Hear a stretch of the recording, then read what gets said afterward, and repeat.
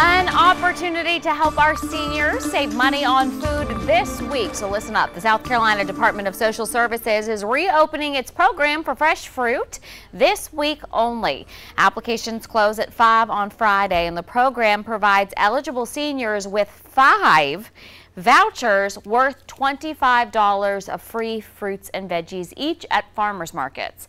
Now, these are farmers markets in 43 different counties, so tons of places you can buy produce. So to fill out an application, you can go to the DSS website. If you have already filled out an application and qualified, you don't have to do another. And if you're looking for more information, just check this out at WLTX.com.